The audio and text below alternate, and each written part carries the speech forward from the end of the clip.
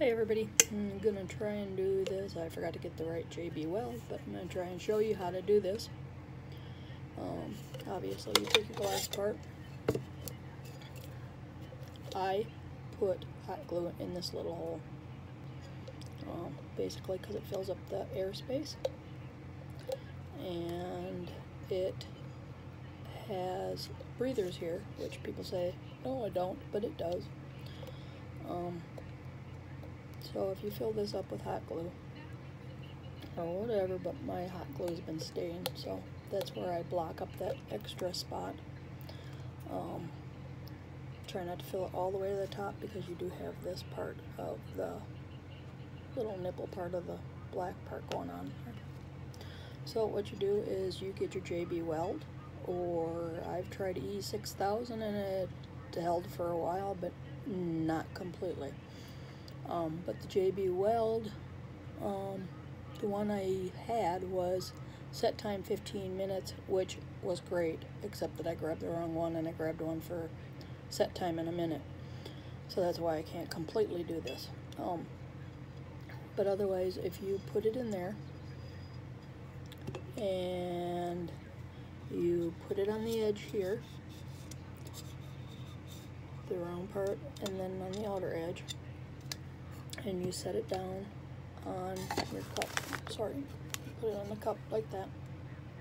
Put it on the counter, let it sit overnight, or at least 5 hours. Read what you're using. If you're using Aquarium glue, read it, see what it says. JB weld, I let it sit overnight, and make sure that this is down. In the meantime, I've already taken mine apart, but what I do is I get my heat gun, and obviously you can kind of, well, my light's a little bright, but you can kind of see where I burnt the paper, my paper, because I was selling this one as a square cup. So anyway, you heat it up, and there's usually just one spot of glue in there. It's usually either on the opposite of this little air hole or right next to it. But it will pop off. It might be a little struggle, but it will pop off. So it'll come out like this. There's the inside where you can see the glue is popped, and the glue on this side. Now here's that air hole I keep on talking about. I made mine a little bit bigger so I could get my needle in there. See if you see from the other side, get my needle in there. So when this is, say, the next day or your 5 hours sit, put water in it. Test it. Let it sit there for an hour to see if there's any leaks around the bottom. Because why go further if you have a leak there? So then, if you don't have a leak, I fill it up with baby oil till, let's see, right about there. Then I put in my glitter, or whatever I want to put in there, and I fill it up to about there. The reason being, I want to dry this part off, and then put my glue or my sealant around there, around this edge here, and also in this, in there, and in that little crack there. Make sure you get enough in there so you're not sitting like I am with JB weld in not the right spots. So you got to make sure you get it all the way around. And then you put your cap back on, tighten it up. Okay, I have too much hot oil or hot glue in there. So you tighten it up, let it sit, let that glue seal and cure. So let it sit there, and then go back maybe 5 hours later, whatever, and you can take your needle. Mine's a turkey baster with, I don't know where I got the needle, but I've had the needle.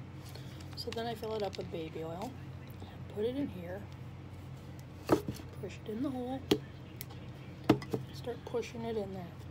Fill it up as far as you want, beat slowly, tip your glass over and make sure you're holding that air hole. Tip it over, make sure it's as full as you want it. If it's not, put some more in there. It'll only go so much before it starts bubbling out anyway. So then once you get it where it is, make sure you wipe the cap off, seal that hole with either marine glue or JB Weld or whatever you're using, but make sure you seal that hole and let it cure, because sometimes it will go into the hole and you still will have a little leak there. So after it's cured, double check it, put another dab on it, then turn around, put a dab on there, put your cap on there, and you should have it. It should just sit there, and I wish I had mine to do, but it should do it. Like I said, the main thing is just make sure you get enough up in here and down there. Make sure it is all the way around. Otherwise, you're going to have leaks. Like I said, I got one with JB Weld, and I'm having a hard time getting it off. I had one with E6000. Took me about a day, but I did get it apart. So that's how it is. Hope I covered it all. Like I said, your main thing is make sure you seal this, seal that, and the hot glue gun, or the heat gun is, you just, mine has paper on it, but just heat it up and keep on pulling. But remember, this is going to get hot, so it'll just melt that little piece of glue in there. What I do, I usually stick my knife in between there and try to get it around. Let's see if I can show you. I stick my knife in there before I even take it apart, see if I can get it around, see if you can feel where that glue is, because usually it's right on the edge. So if you can get that, then just put your hot gun there and it'll pop off a lot faster, because you'll know where it is. But that's how I do it. Any questions, let me know. Sorry if it wasn't informative, but I don't have my JB Weld, the right kind. This one's a tan one, and I didn't want my tan. There is a clear one. And like I said, some people have been using the Aquarium glue. I haven't used it yet. Probably will. But the JB Weld has been great for me so far. Sold like four of them I had. Sold them over the weekend. I hope that helps. Thanks.